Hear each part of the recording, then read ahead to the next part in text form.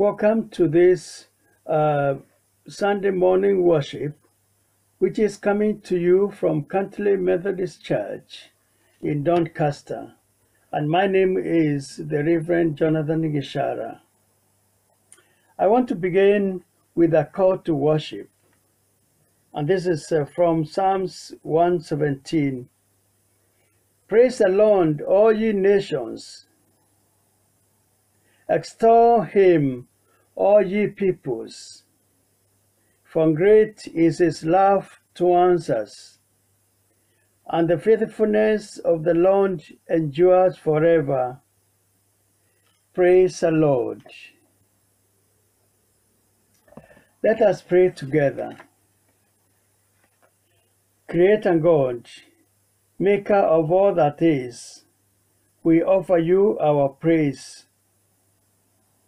You brought light out of darkness, day for our fulfillment and night for our rest. You raised mountains, you laid low the plains. You filled the seas with the life and sprinkled the sky with the stars. You formed people, children, women, and men, diverse and complex, creative and beautiful. We praise you and we adore you. Creator God, Maker of all that is, we want to confess that we are not always the kind of people that we ought to be. We have marred your creation with violence and attitudes of ignorance. We have made your creation ugly. Forgive us, O Lord, for not treading gently on sacred ground. We thank you that you have promised to hear us when we call, when we come together, 2 or 3 in your name. We offer this prayer in the name of the Father, the Son, and the Holy Spirit. Amen. Let us join in the prayer that Jesus taught his disciples, saying, Our Father, who art in heaven, hallowed be thy name. Thy kingdom come. Thy will be done on earth as it is in heaven. Give us this day our daily bread, and forgive us our trespasses, as we forgive those who trespass against us. And lead us not into temptation, but deliver us from the evil one. For thine is the kingdom, the power, and the glory, forever and ever. Amen. This morning, I want us to sing together or to listen to the hymn, Come, Now It Is Time to Worship. If you are looking at singing the faith, which the Methodists choose quite often, is number 24. Come, now it is time to worship.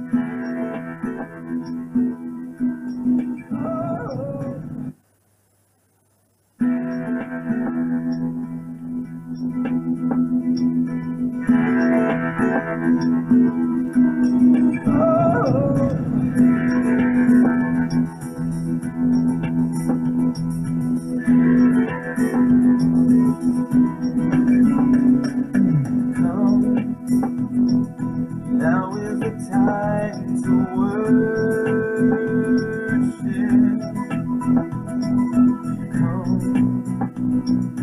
Now is the time to give your heart.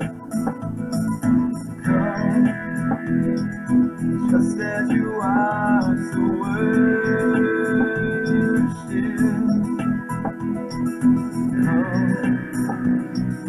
Just as you are before your God.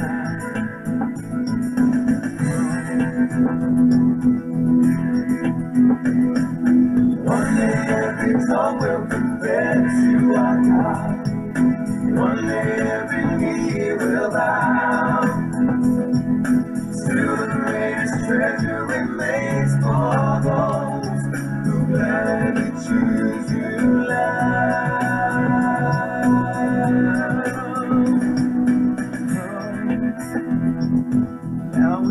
time to worship.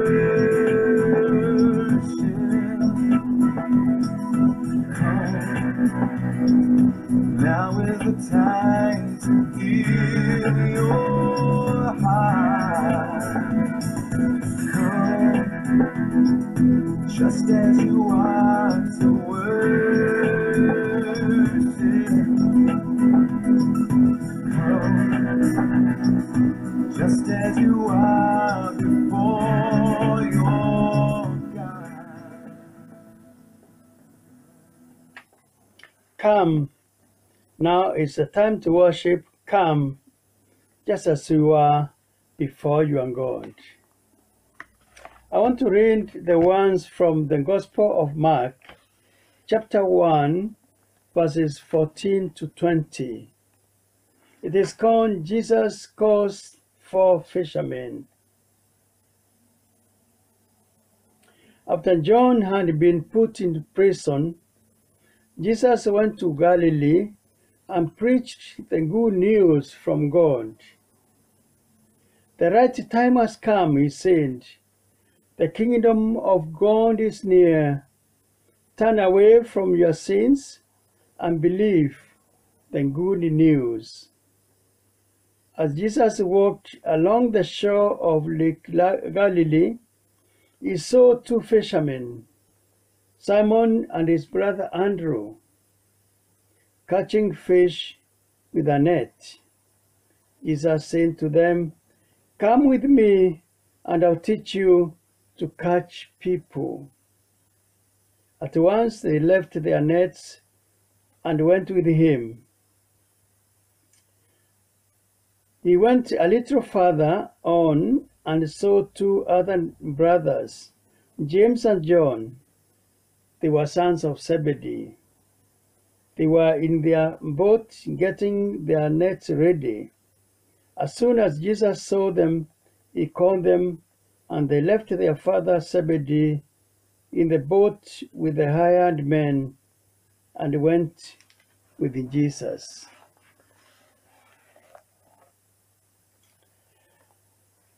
I'm sure many of us remember the BBC series called The Apprentice. The Apprentice. The star character was a man called Lon Sugar. And Lon Sugar's famous phrase, his magical phrase was, "You are fired. You are fired." Nobody wanted to hear those ones. When a contestant heard those ones, she knew that their fate was sealed. Those freebies from Lon Sugar and eluding them, they were not to get those interest-free loans which they could use to start their business. I think Jesus used almost similar ones, but this time it was not "you are fired." Jesus would have used ones like "you are hired," "you are consecrated," "come on board," "come with me," "come follow me." In the readings of last week in the lectionary, it was another call of Jesus to the disciples. In the Gospel of John, we read about the call of Philip. And when Jesus met with Philip and called him, Philip in turn went and called a man called Nathanael. And he told him, "We have found the Messiah. We have found the one whom the prophets and the books of the law wrote about. Come and see. Come and see." The readings for this morning, Jesus has just been baptized in the Jordan. All the Gospels agree that Jesus has come out into the desert and he has been baptized in the Jordan by John. And then the Spirit has descended upon him, kind of to strengthen him for the mission that he's going to embark on. And then the voice has come, a voice of affirmation. This is my son, my beloved son. In him I'm very happy, in whom I'm well pleased. A voice of approval. Jesus has been approved of God. And in quick succession, he has been led to the desert to be tempted of the devil. And also, not just temptation, but also to think through what kind of mission he was going to engage in. Was he going to be a Messiah who surprises people and kind of magically, gets people to believe in him? Or is he going to be a Messiah who preaches the kingdom? Is he going to throw himself down from the pinnacle in Jerusalem and magically get people to follow him? Or is he going to invite people to the kingdom? Well, events follow one another. We are told that when he returns home in Nazareth, if two things happen. One, he finds that people don't like him. They are not excited about him. Jesus, who does he claim to be? I mean, we know him. We know his mother. We know his father. We know his brothers. What does he? I mean, this young man. What does he claim to be? But number two is that his cousin John, the one who baptized him, he has not only been arrested by one of the sons of Herod the Great, a young man called Herod Antipas, but shortly John loses his life in the hands of the same man. And so the kingdom, the business of publishing the kingdom, preaching the gospel, the good news is left to Jesus. And when he's rejected, he goes from his hometown of Nazareth down to Galilee, to the Sea of Galilee, which was about 30 miles away from home. And this is where now the action takes place. He goes about recruiting people. He meets you and he says, you are hired. He does not tell you that you are fired. He says, you are hired. See, the candidates in Lord Sugar's episodes, they sort it out. They sort it out. And even though they are sorting it out, they hear those dreaded ones. Not so with Jesus. He says, you are consecrated, come follow me. I don't know about you, whether those ones, you have ever heard those ones, or even a variation of those ones. John or Mary, from today you are hired. Have you ever heard those ones from Jesus? I was 19 years. I was in my last year of GSC. It would probably be like from 6th college here. And God simply spoke to my heart and said, young man, I think you are going the wrong direction. I was popular with the other boys. I was doing well in school. But I knew that there were matters in my own heart, my own life, that were not okay.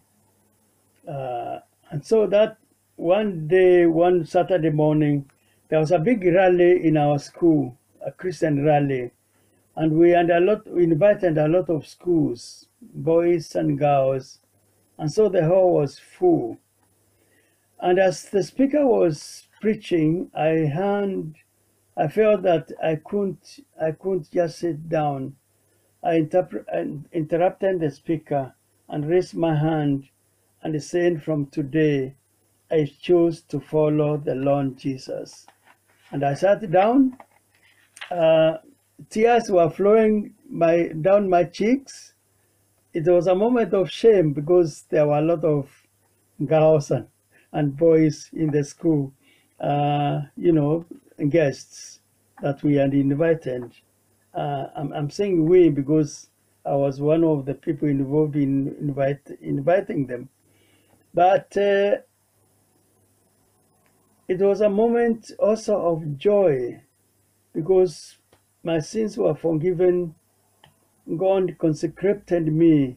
God said, you are higher. And Jonathan, from today you are higher. And I think that really what changed my life, changed my ambition. Uh, I think that's why I'm here to speak to you about this Jesus who spoke to my heart. When Peter and his brother Andrew and the sons of Zebedee met with Jesus, he changed their professions and he said, now from today, you are no longer going to be fishermen. You are no longer going to fish. Fish. I'm going to make you to fish people. When I was in Sunday school, we used to sing, I'll make you fishers of men, if you follow me. Uh, Forgive the masculine language of those days. But yeah, basically Jesus is saying, I'm going to make you a fisher of people. I'm going to make you a fisher of people. Following Jesus is not some dogma or some rituals. It's possible to belong to a church, but still don't belong to Jesus. You know that's they are not one and the same. Because you need to commit your life. You need to decide your matter within God and say, you know, thing is for me. This faith is for me. This faith works, and I'm going to follow Him. I want to recommend to you today to follow this wonderful Savior, Jesus the Christ. Let us pray together. Lord, we pray for your wound that you made. You said it was very good. We want to hold this wound before you, where there are conflicts, bring peace. Where there are disasters, bring healing. Earthquakes and other catastrophes. Especially this time we hold your wound before you, O God. When the world is reeking under the threat of coronavirus and all the mutations thereof, Lord, please rout this disease for us. We hold your church before you, the church militant, that, oh God, your church will bear the prophetic word of God, will preach the gospel, will share your words of grace with the world, and people will come to believe in the one who loved us so much. I pray for families, especially those with sick persons or who have lost a loved one. Please, Lord, comfort them and give the world hope. We offer this prayer in the name of the Father, the Son, and the Holy Spirit. Amen. Our last hymn is In Christ Alone My Hope is Found.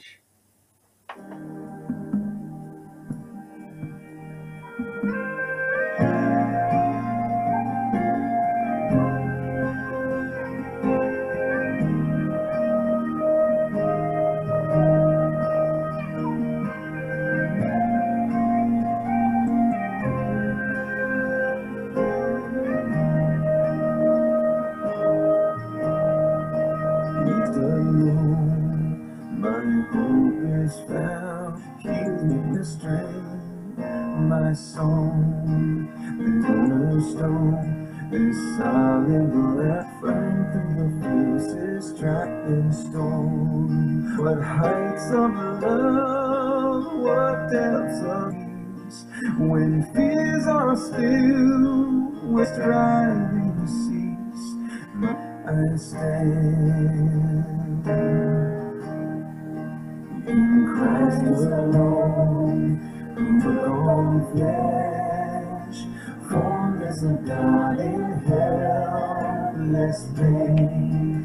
This guilt and righteousness, so he came to save, till on that cross as Jesus died, the wrath of God was satisfied. For every sin on him was laid, here in the death of Christ I live.